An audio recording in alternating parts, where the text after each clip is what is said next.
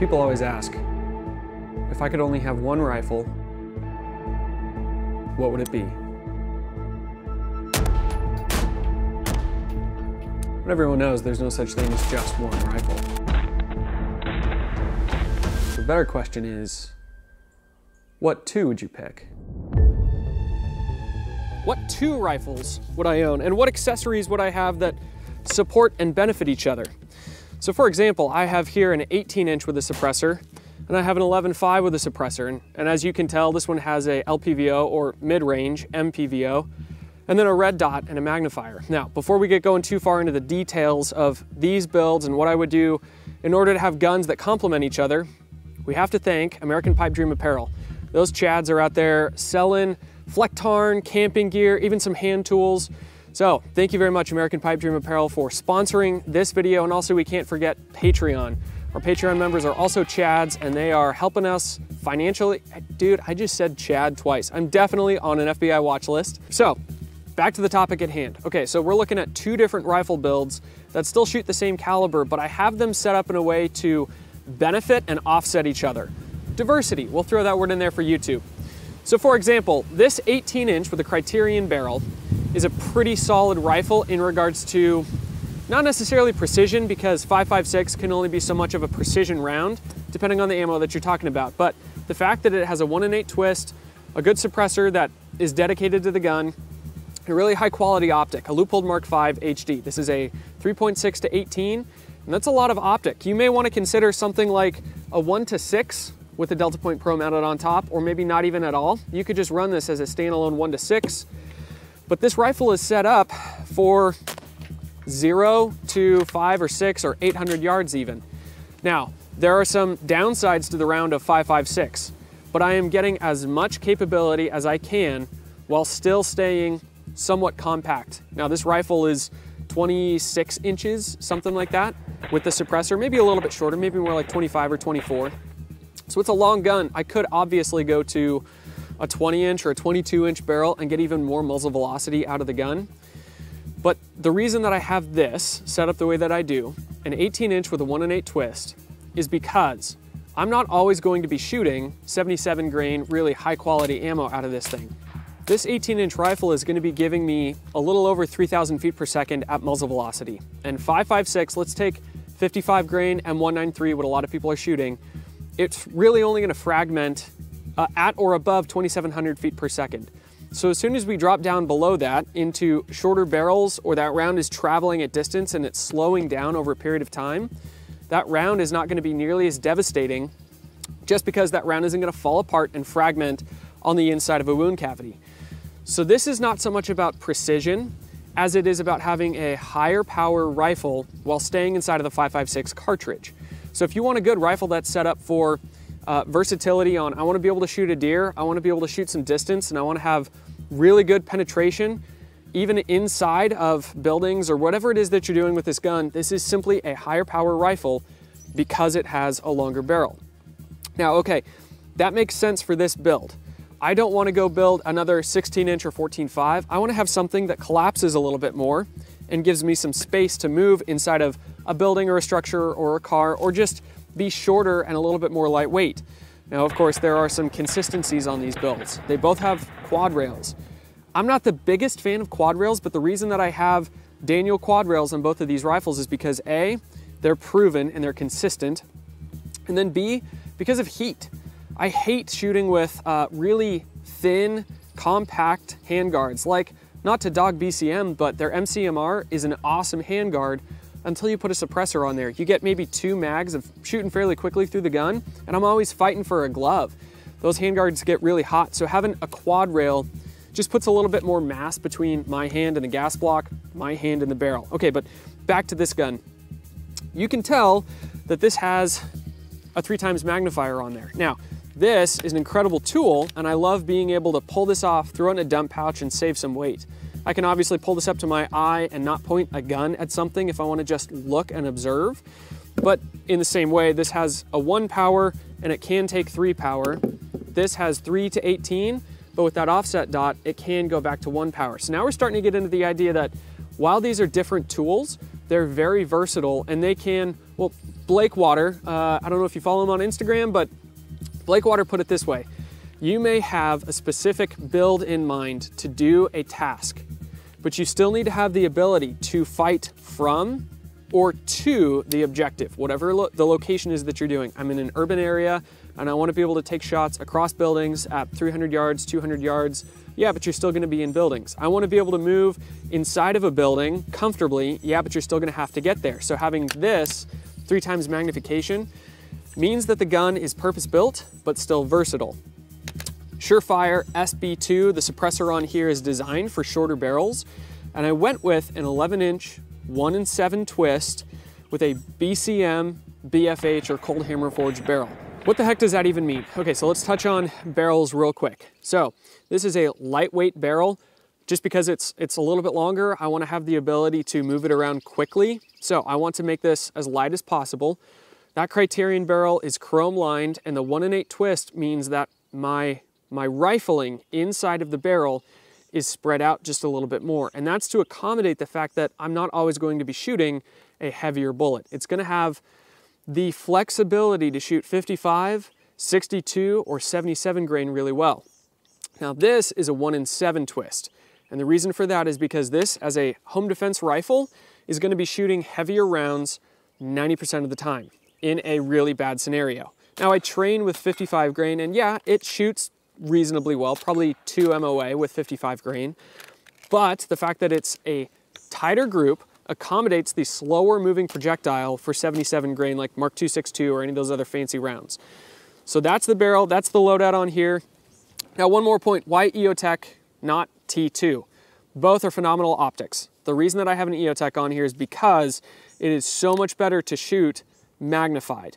It also gives me a little bit more information when I'm shooting up close. That 68 MOA circle tells me my height over bore right off the bat. There's no guesswork.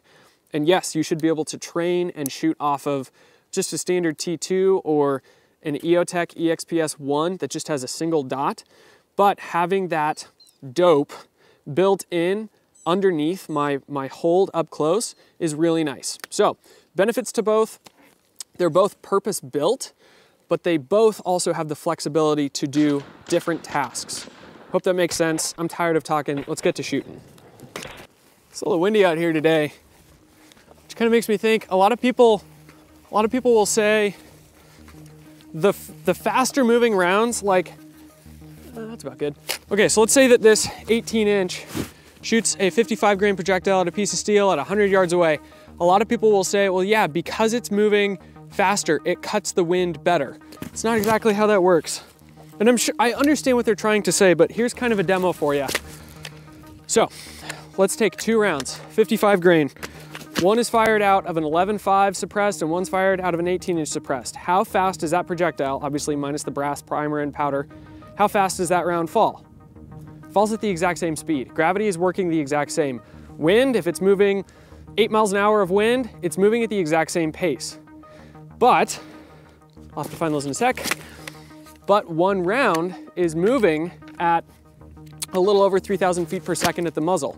The other is moving at about 2,700 feet per second at the muzzle, give or take, depending on the gun, depending on the ammo. So the fact that one round is getting there quicker means that gravity is working on it at the exact same rate, but it is achieving its goal of 100 yards at a faster period of time than the slower moving projectile. So gravity is still working on it at the exact same rate, but this one got there sooner. And so that's why people are saying like, man, my 20-inch rifle shoots so flat. Yeah, not because gravity is working on it any different. It's not defeating gravity, it's not defeating wind, it's just getting there sooner. And so the amount of time where that projectile is in flight, it doesn't have as much time to affect your projectile. So that also feeds into a point that I made talking about how an 18-inch rifle is really, really, I guess deadly is a good way to put it. It's just because your projectile is moving at a faster speed that when it hits something, it's creating a bigger explosion internally on soft tissue. There's your little science for the day. Okay, let's get to shooting. Nick, you might want to throw ears on there, stud. Headphones. Okay. So we're at right about 100 yards, which is where this is going to be still very competitive compared to an 18-inch with a higher power optic. So let's run a few drills with and without magnification on both rifles, run it on time and just see. Let's try to get 2 hits on steel. That's a TA Targets C zone at 100 yards. Oh, in the grass.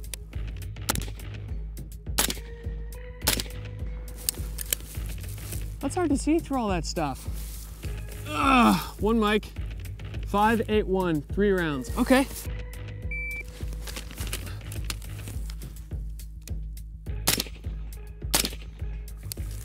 Both good hits, 5.25.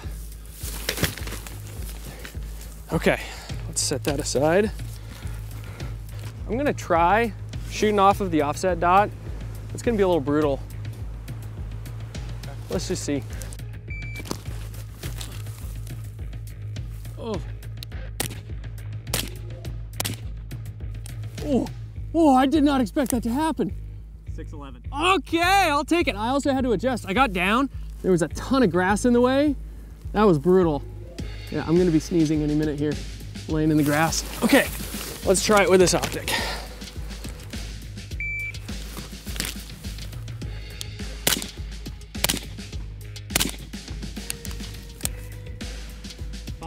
Okay, yeah. So they're pretty competitive on time. Now, without a doubt, I could go back, you know what? Let's do that. Let's go back another like 80 yards and just see how competitive these two still are. Let's push back some. All right, we're getting closer to 2 something, 2 and change.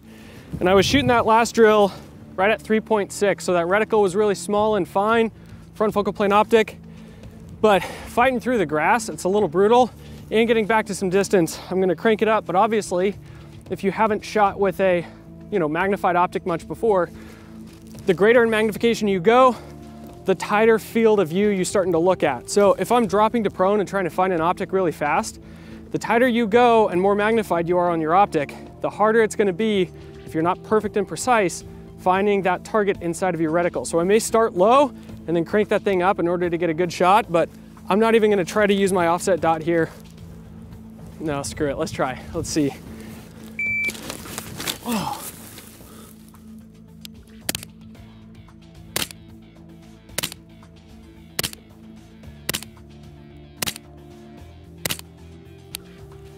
Was that first shot impact?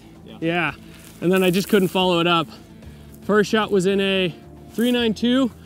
So dropping to prone and getting on that no magnified red dot. Well, it's still pretty good for a C-zone target at 2+.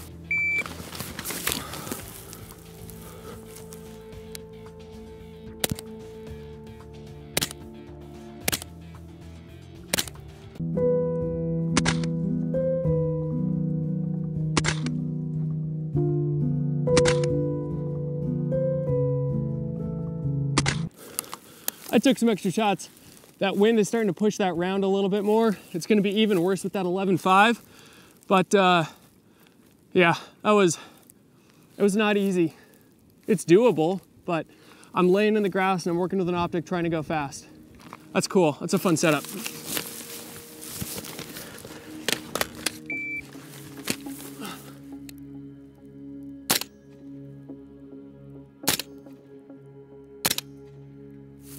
Oh, yeah, dude. Yes, so first round impact, first round was a miss. I didn't see where the round went because I didn't have any magnification, but the wind's going left to right, so I was like, I should probably just hold a little bit left, and then 2 hits. That was stellar.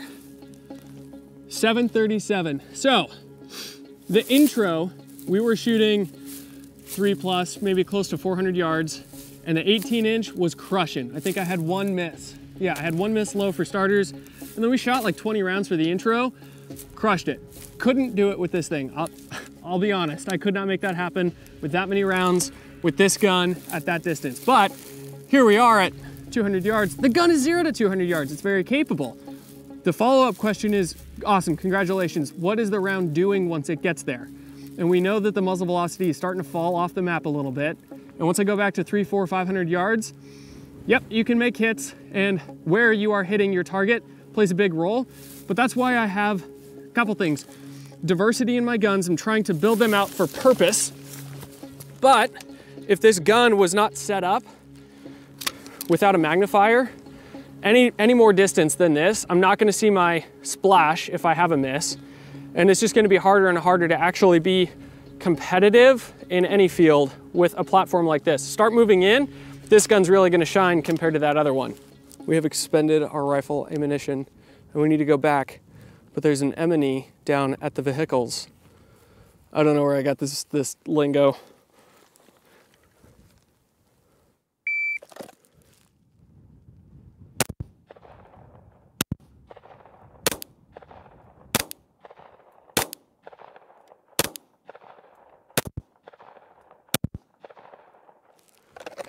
He's not dead, but he sure is scared. All right, we're at like 5 yards. So let's just do this purpose-built rifle, something up close and personal. And we'll do a head box. We'll go 1 high ready, 1 low ready, swap guns. Oh, I should probably load this thing, huh?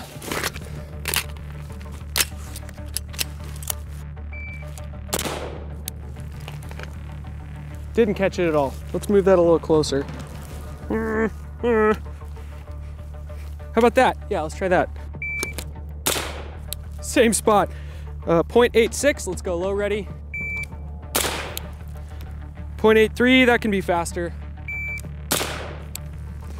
All right, 0.65. What? I did throw one of those? Okay, I'm looking for 0.65. There's no way I threw that, but I guess I did. 0.76, I adjusted one more time. I really want this. Brought it back down. All right, I'm still sub-second, 0.8, 0.7. My 0.6 can be cleaned up, but there's a location where I can actually put in some work. And there's another point. So when we're all the way up on a hill, I have an optic. That gives me tons of info. I mean, there's grids and the whole reticle system is designed to actually give me information before and after I shoot. I can watch a splash where I miss, go down and go this many mils with wind, with bullet drop, all that stuff, make a perfect follow-up shot or call for someone else. And people tend to associate dope or data on previous engagement to carbines like this, something where I'm shooting far and I have data and I have my little data booklet here in my front flap where I can actually refer to this much distance is 0.6 mils. I can dial or I can hold and then make a perfect shot. Well, that's true. But here we are at 5 yards. And if this is my first time shooting, I may not know, or I may only know in theory, that I have a height over bore. So don't get sucked into these mindsets where dope, which is a fancy buzzword, which is still very practical, can only be applied to a certain platform. No, I'm trying to build a purpose-built platform, but still be flexible with that gun or with that build, with that loadout, with my full kit. I have a rifle and a pistol. Dope tends to refer to one thing, but take that concept as far as shooting and being precise with my shooting to I have data on previous experience here on a flat range, and I know that when I set up my sling this way, it allows me to transition from rifle to pistol really smoothly. When I transition from rifle to pistol, when I'm wearing a plate carrier versus just a belt, I prefer to transition this way or roll it off to the side. What are the pros and cons to those? How does that change if you add or subtract a suppressor to your gun? Because the weight that it takes, the speed that you can pull that muzzle up, may change how fast or slow you can actually drive the gun.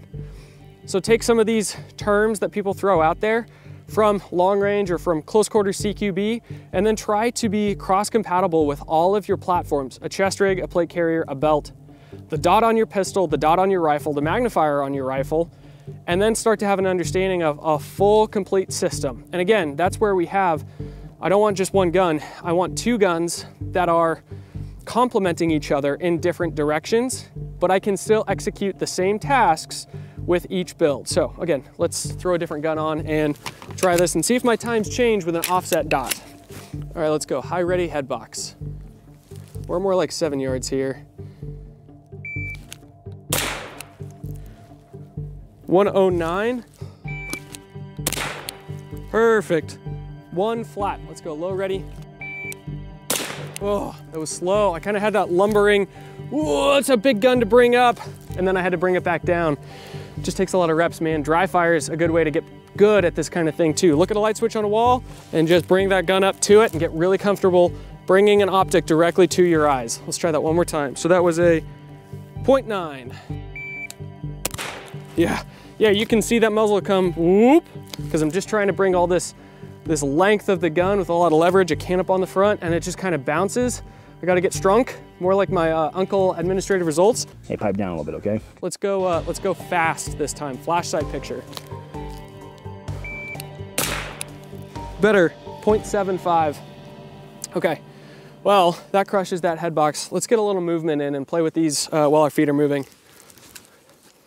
Dude, you know those Costco, like chicken ranch burritos that there's no way they're good for you and that's why they're delicious? I would murder one of those right now. A buddy of mine was telling me that you also get a Costco hot dog. You cut open the burrito thing, you slip a Costco hot dog in there for some extra protein. Dude, that sounds like a belly bomb. Let's do 3 to the body, on the move, 2 on steel, stop in front of that target and go 3 to the body again. So 3, 2, 3.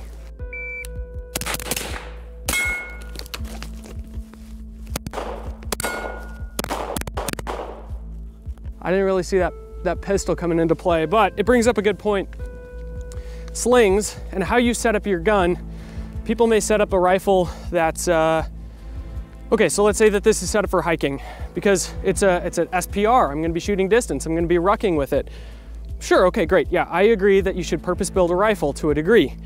But if you set something up in a way where you still can't transition from rifle to pistol because your sling ties you up, or at least let's say that's not how you practice on the flat range. You have a 10-3 or an 11-3 that you transition from rifle to pistol with, like on my Mark 18-ish build, and your sling is set up to be really comfortable while shooting and moving in close quarters, but you can't do the same with this.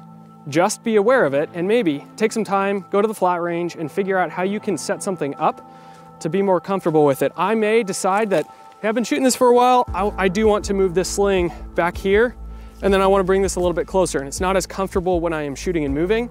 Or maybe I want to have different QD points built into the gun so that I can move it around on the fly. Maybe I just run this around my neck. Going back to the whole dope idea, take that concept, now start applying it to all of your kit and gear. I have data on previous experience or engagements, and I have concluded that when I have a plate carrier and I transition from rifle to pistol, the gun is doing, you get what I'm getting at. But I need to run a few more drills and get some reps with this thing, as well as that shorty gun. All right, guys, if I could leave you with 2 points, they would be this. Number 1, whatever gun you have right now or guns you have right now, purpose build them in a way that they're still flexible. And point number 2 is it doesn't matter what you have if you suck with it. So make sure that you're dry firing, getting to the range, getting reps, and becoming more proficient and aware of how this gun works. Now, if you spend all your money on multiple guns and you don't have the required minimum of 1,000 rounds per gun, so if I have two rifles in 5.56, I should have 2,000 rounds of 5.56 on standby that's stockpiled, and 10 magazines per rifle. That's just my bare minimum. You need to pick and choose what works for you, but if you're spending that kind of money on a rifle, you should be budgeting that kind of money for ammo as well. And then you're gonna have to spend even more for training because yes, it is crucially important. Now you're also gonna have to spend some money on batteries, accessories like gas rings and bolts to keep these items up and running and functional. But once you shoot a little bit, you'll start to see how fast you blow through batteries, how often you have to clean, and what it takes to keep these rifles really up and running. Now I got one more point that I gotta make, and then we should be done. Nick, come on. Everyone wants to know how to build community, so let me give you a little point on self-reflection. If you're one of those guys that has a short gun with a muzzle brake on it and you don't have a suppressor, you can go shoot with just about anyone and they're gonna make sure that they're not your friend. So, if you don't have a suppressor, please don't have a muzzle brake on your gun. Now, getting away with an 18-inch or 16-inch with a brake may be possible, but a shorty like this 11.5 or 10.5 should not have a brake.